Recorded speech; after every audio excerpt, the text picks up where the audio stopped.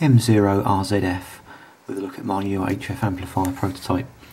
This is not actually the completed product. It's going to be, I'm going to get rid of these little LEDs and have an LCD display and a lot of other enhancements as well to this board. This is just a halfway house, but it works very well as it stands, and there are a few spare boards left of these as well. So let's switch it on. As I switch it on, you'll see these LEDs scan across just as a little pattern to start up with. There it goes. So that's on, and yeah, it went across. Now there's an LED there that flashes. That's to do with the temperature calibration of it.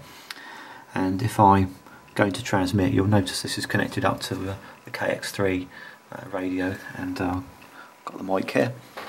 If I press the transmit button, the LEDs flash up and then release. Now that LED flash has now gone off. What that's done is it's written the temperature reading into the calibration memory inside the microcontroller right there. The micro's got its own temperature measurement, etc., and also it's got two little diodes which sit underneath there, and they also measure the temperature. It does a little calculation. If the thing overheats, then it knows about it. It does something about it.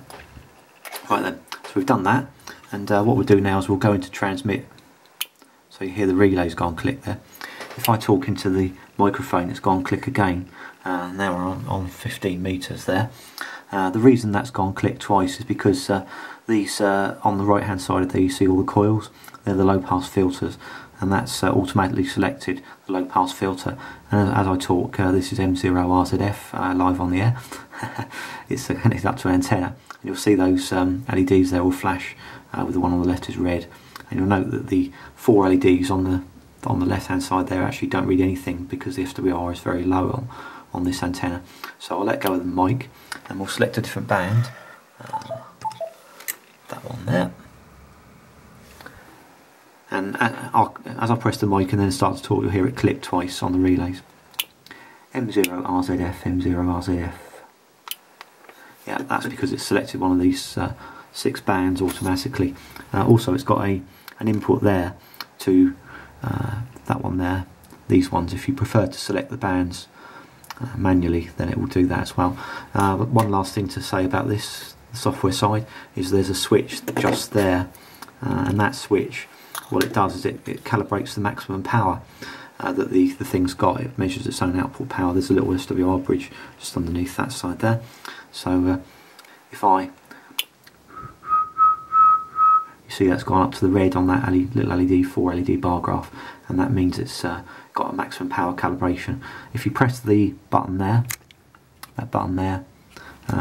hold that down, put the maximum power you want to put in, and when you release that button and release back to receive, it writes the maximum power on a per band basis onto the memory, calibration memory stored inside the micro that's just there.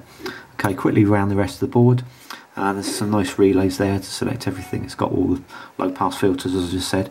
This is the output transformer with these 3 ferrites. It's a slightly novel output transformer that I've used. I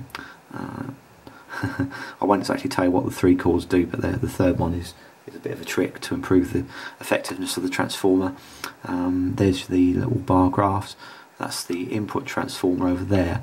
It's actually a ready-made, ready wound balun off the shelf, no winding required, and that's set up with the KX3, which activates through this position just there is the PTT line, which is a short circuit on transmit, and the power supply comes off there, off to the power supply, and I've been programming it with this little board which acts as a programmer. It's a Texas MSP micro, and apart from that, that's it. Just look forward to the next version when I get the rest of the things on there, the LCD and everything else. So this is M0RZF, saying 73s guys.